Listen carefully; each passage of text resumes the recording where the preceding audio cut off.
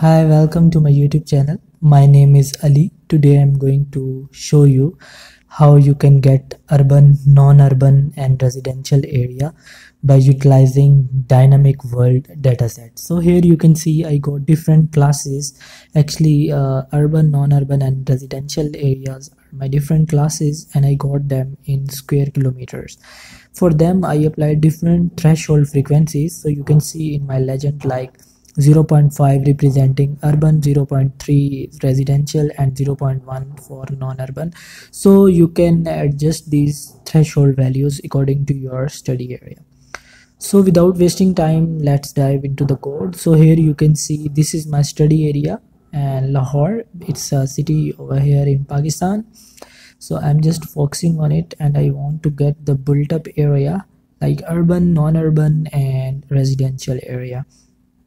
And for urban area I'm just considering it, actually these are my buildings, and the non-urban and residential areas, you can say it's second class. I got three classes here.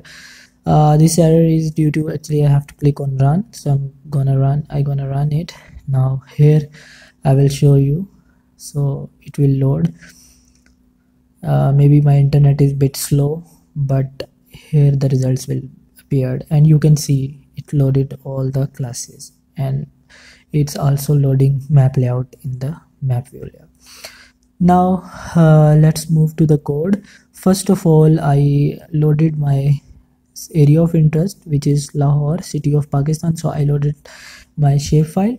So you can replace your table ID simply here, and rest of the code will remain the same. And then I used, actually this is our main data set on the basis of which we are getting all these classes. So I use dynamic world, and you can also use this data set to get land use land cover. It's like latest data set. You can get your study area land use land cover of, like for example, if you want it for 2024 you can get it. So let me show you its opening. So this one, actually this is the dataset I'm using for this analysis, and here you can see it's it provided by world resources and available till 2024, and they try to keep it up to date. And here let me show you the bands information. Its resolution is like 10 meters, and here you can see resolution and different bands like, and our main concern is on this build, so we will use this build band to get all these. So I selected build to get a urban, non-urban and residential area. So this is our major class on which we'll focus. And for example, if you want to get the land use land cover, in next video I'll explain how you can get your study area land use land cover by using this dataset. So let me show. So here I applied for urban, like I applied 0.5 threshold, and for residence I applied around 0.3, and for non-urban 0.1. So it's up to you. You can also increase or decrease the values. It depends on the study area you actually working on. For example, if you are from remote area, then 0.5 is like not a good threshold frequency. So it depends area to area, and time to time, and places to places, and also ground data reality. So here you can see code in between.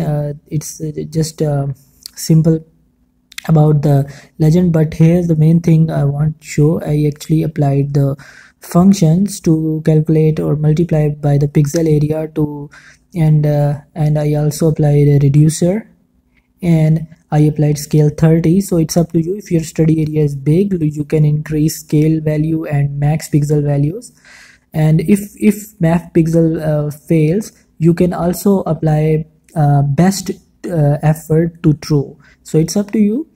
And here you can see I applied function to get the numbers, so we'll able to get the chart. So these numbers were necessary to generate this chart class. Like we got classes urban, residential, non-urban, and here's how I edit chart. So by using set options, you can get chart title according to your own will. So this is all about the code. Hope you got it, and let me show you practically, and you can apply it on different data sets, and you can also test, directly open this code and you can get the, or you can just observe how it's showing land cover. So I hope that it was helpful. Thank you. Have a nice day. Stay blessed.